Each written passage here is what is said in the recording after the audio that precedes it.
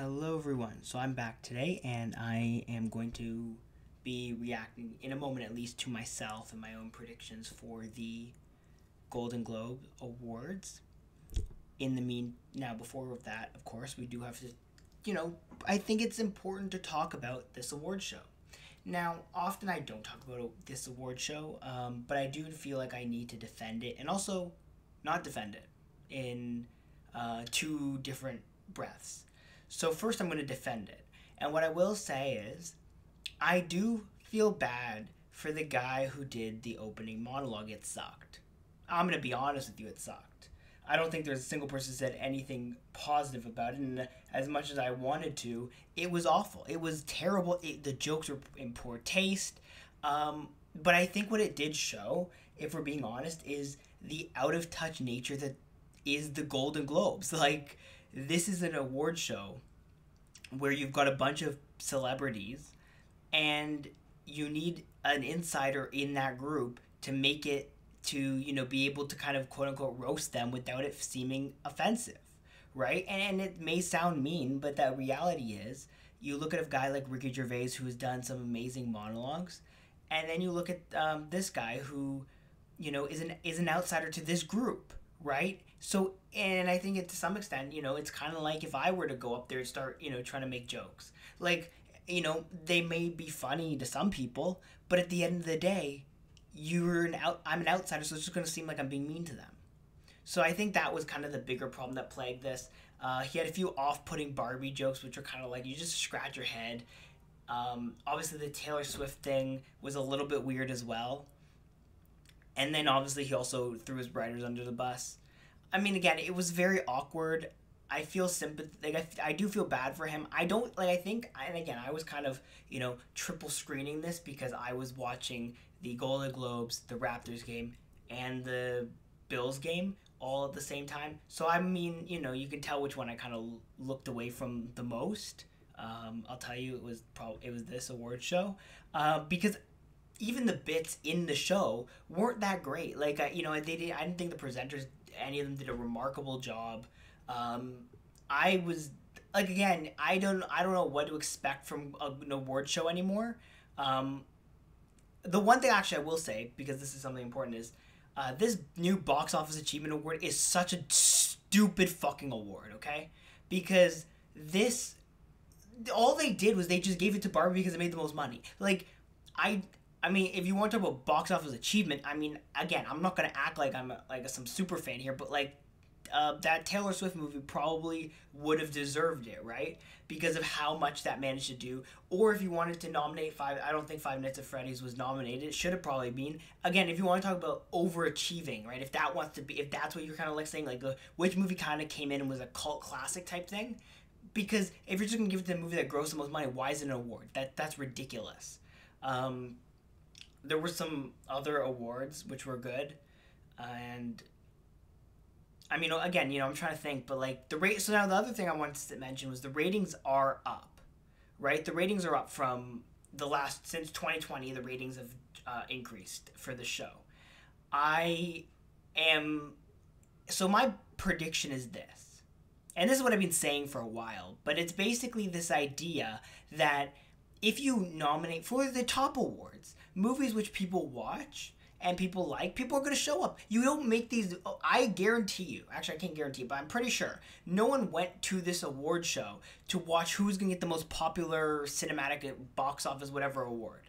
They went because, again, maybe it's because Taylor Swift is nominated in that category, sure, whatever.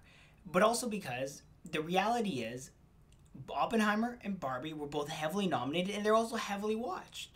And I think it's very rare you get a situation where two movies are very heavily nominated and very heavily watched. But that is absolutely also the... I just got an email. Anyways, just got also... Like, that is something which matters, right? And I think we saw this... again, people's tastes are changing. I don't think people care about award shows anymore. I think people watch movies they would like to watch. I don't think there's much else to talk about with that. Now, let's go on to the actual thing, because I mean, unless I'm forgetting something, I don't think there's much else. It was a bad award show. The Oscars aren't going to be better. Like, this is kind of where we are with award shows. Very few people watch. Very few people are invested. At least the late night people kind of are a little bit funnier. Anyways, I might do a full reaction to the opening monologue. Maybe. We'll see. Anyways, let's start with this. And I'm going to shrink my face here. I'm going to do... Oh, there we go. Woo, okay, there we go. Now we're going to take a look at what I thought was going to win these awards. So, now this one took me a long time, actually. Oh, to be honest with you. I can't hear it. I was thinking Killers of the Flower Moon. I'm going with Oppenheimer for this, though. I just think, and this is for best film drama. Oppenheimer, I think, is just the obvious choice here. I think the best picture pick is not going to be from the drama section, which is why for the Oscar best picture pick is not. So I picked Oppenheimer here, and this is for best film drama. And Oppenheimer, I have to keep stopping this because it's not going to work otherwise. So the winner was Oppenheimer. So, look at me, so smart. It's just the obvious choice here. I think the best picture pick is not going to be from the drama section, which is why for the Oscar. I actually do now, by the way. From the drama section, I've changed my mind on that. It's not as much of a slam dunk as it normally would be. I don't really care about the runner-ups. I'm not going to put anything for this. Some of these I'll put a different one, but like a second one. But for this one, I'm not going to. Come on, Lily Gladstone, let's do it. So, best film actress drama. Now this one's going to be Lily Gladstone. Woo! 2 for 2. Again, this is probably a slam dunk. I don't think it was. Like, there's nobody here who I'm like, there's a chance this person, ends up in that position. It's going to be Lily Gladstone. This is top tier analysis. Anyways, best film drama actor. So this one ended up going to. This list is old. Okay, I got it. Now this one was the hard one for me. I'm going to go with Cillian Murphy. Woo! Again, 3-4-3, undefeated. Oppenheimer. I'm gonna put Leonardo DiCaprio from Killers of the Flower Moon on this list as a runner-up, along with Bradley Cooper. I don't think either of them will get it. I do think it'll be Cillian Murphy's award, but I was right. Pretend like there's some level of because that's probably the closest category we've seen. Okay, come on. I don't remember what I put for this one, but I think I was right. We probably have the best picture from the Oscars. It'll probably be Barbie. Damn it! That's going to happen. I put Poor Things in number 2, I think. That way. But I think Barbie wins. So I think Barbenheimer wins the 2 top awards. Damn it! From the Golden Globes, I think Best Picture. I think Poor Things will definitely be up there based on the hype that's been surrounding it.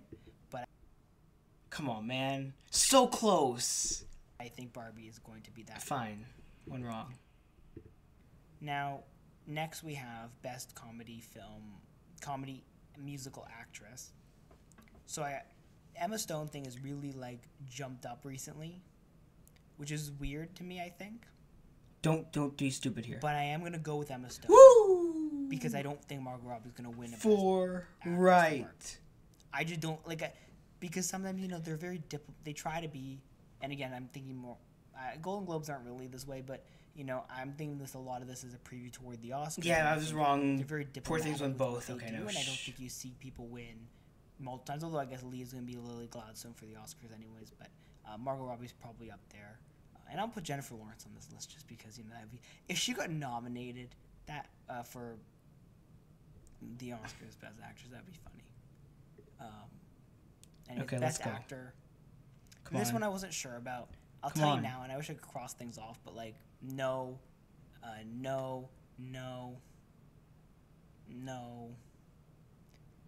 I'm.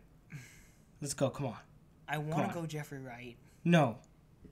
I'll put Paul Giamatti there. No. With, Jeffrey Wright. This is the weird category again because I feel like I just think the Golden Globes just need to combine their categories, but whatever. Damn it! I was so close. Okay, wait. Can we count the close ones as correct? I don't know. I was so close. The analysis was key. we have Best Supporting Actress and Wait, I gotta check who won this one. Hold on. Do-do, do-do, do-do. What? Where'd it go? I don't understand why I can't find the best. Oh, I found it. I got this one wrong. This one actually took me a while to kind of figure out. I guarantee you I got this one wrong. Just to make sure I got it right. Supporting. Yes, okay, so.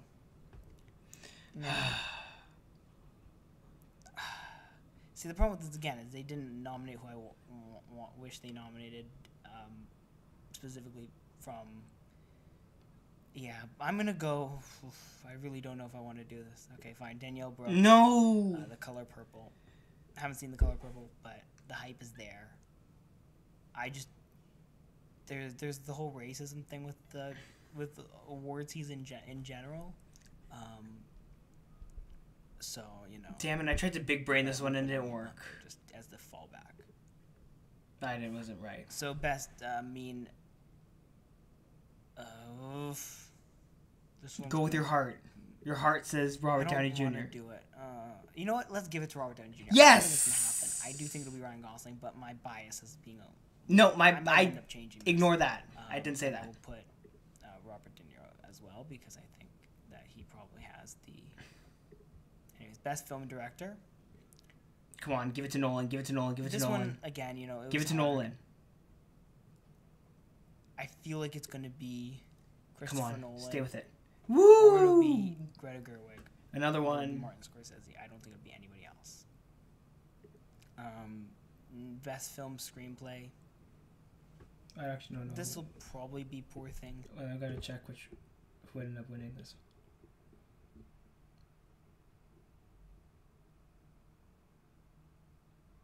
Okay.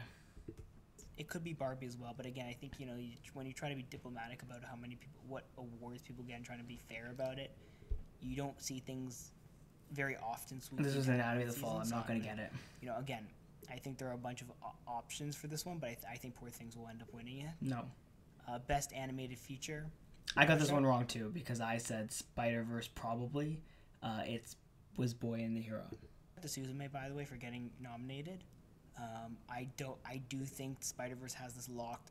There are some issues. It doesn't, and it's not going to win the Oscar. Spider-Verse, but whatever. And I'll put Suzume second because I was very wrong. I don't know why I did that. Non-English film. This one was actually a tough category, and again, I normally don't because Past Lives was. It's going to be Anatomy of a Fall. Yeah. The Zone of Interest is probably number 2, and Past Lives is probably number 3. I was right though. What the odds say. The analysis is peak. But, Score. Now we're getting it. Wait, I gotta take a look quickly. Okay, got it. Areas which I'm gonna get this one wrong too. I don't like doing this as much as you don't like doing this, or maybe you do like doing this, but. Okay, there we go. I did it right. I got it right. We're good. We're good. I thought about Killers. I thought about Poor Things. Just don't change your mind. It's not going to be. However, what we will do, and I'll probably talk about this more later. There is no Spider-Verse song here, and there's 3. And it's racist. Barbie We know. songs. Come on. Come on. This is the dumbest thing I've ever seen.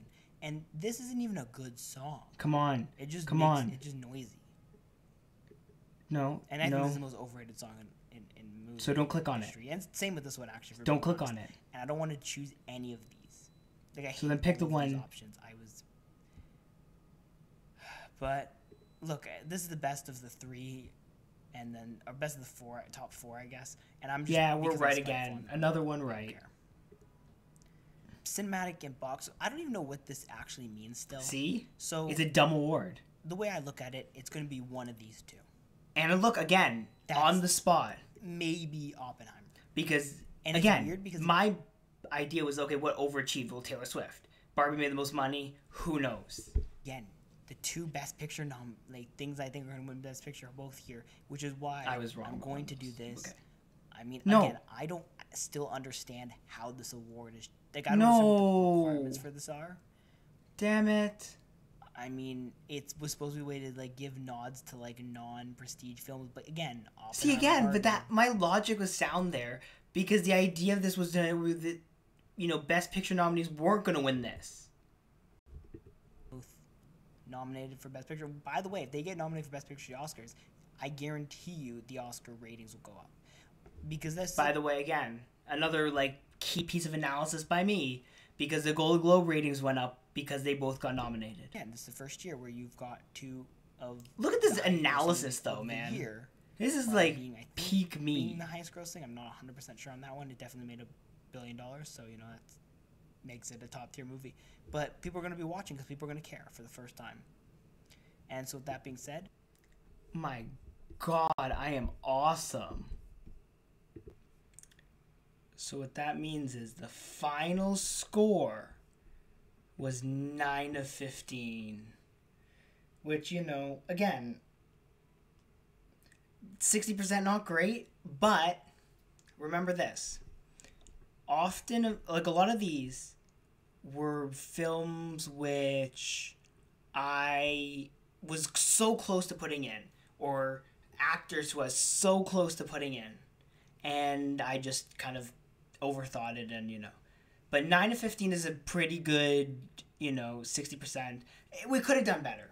We had like Barbie in that spot, and then we switched it because again, that award makes no sense.